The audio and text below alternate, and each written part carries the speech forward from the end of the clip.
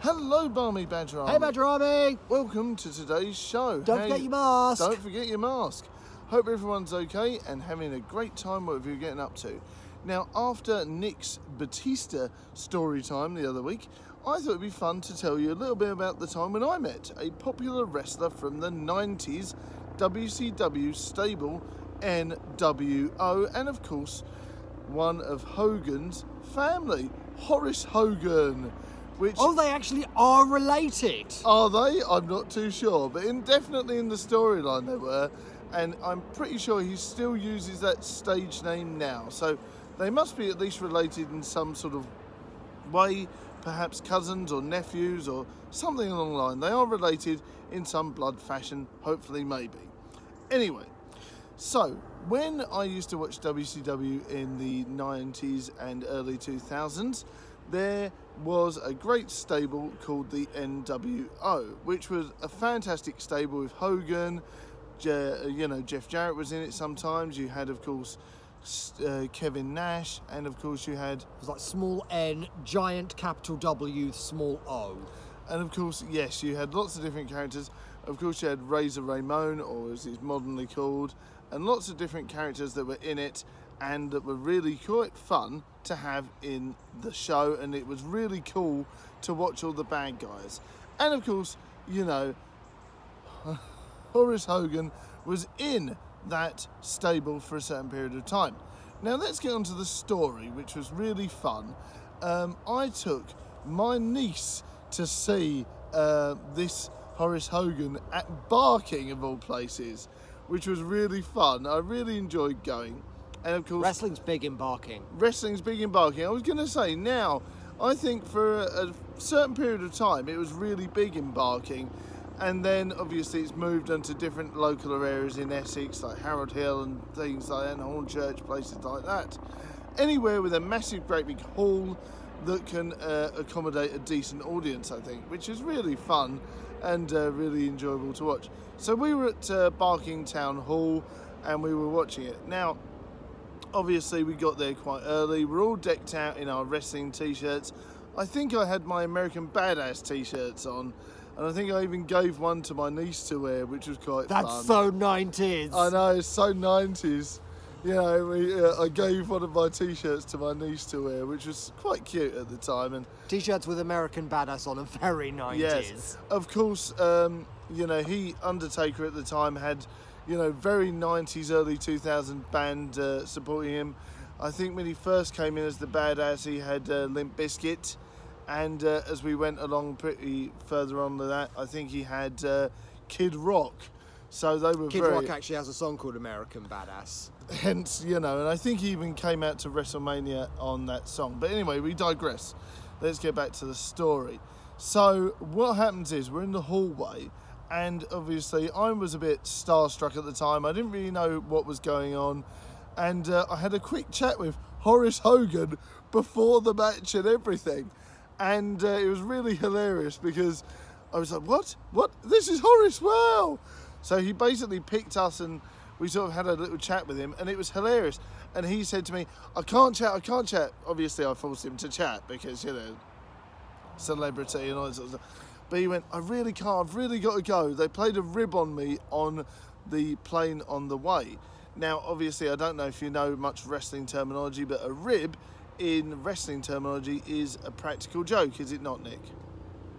Indeed it is. So what they apparently did was they put a load of diarrhea tablets in his orange juice and things like that. So he said to me, I've really got to go to the toilet.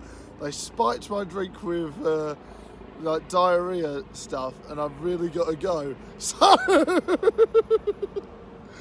he was in the toilet for like 20 minutes before his match, and I think he did come out a bit later as well. Not because of like he was being a diva or anything like that, but perhaps because he had diarrhea, severe diarrhea in the toilet. Blimey.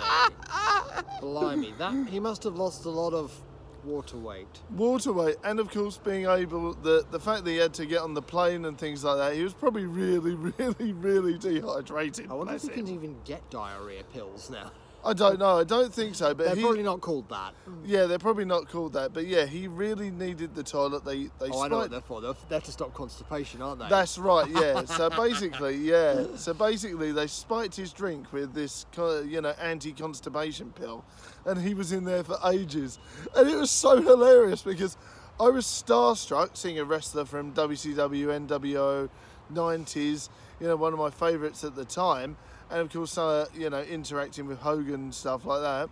And it was, of course, Hollywood Hogan at the time, so it was even cooler. Quite possibly wrestling's most famous heel turn ever. Most definitely, yeah, definitely. And we could do a story and our reaction on that another time.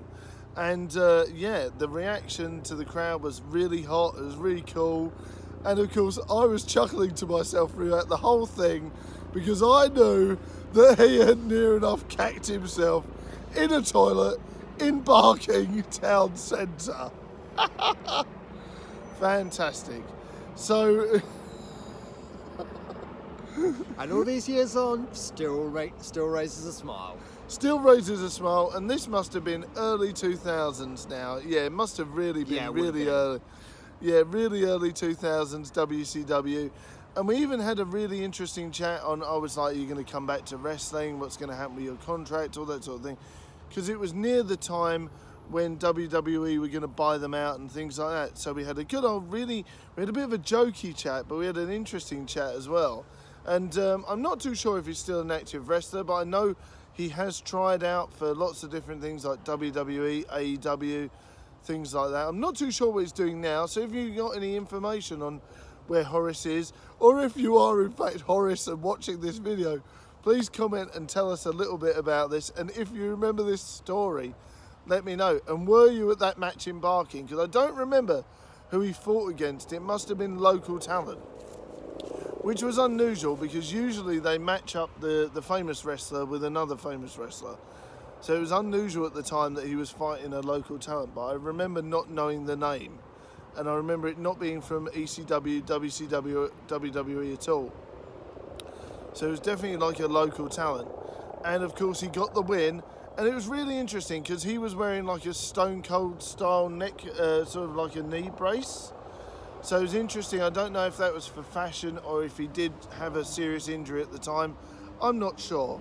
But let me know if you were there at Barking. Just not a missed opportunity. Yeah, just sort of let me know.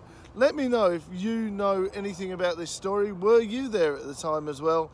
Or if you are Horace or another wrestler watching, let me know your thoughts in the comments below. Thank you very much for watching, guys. Hope you really enjoyed this story.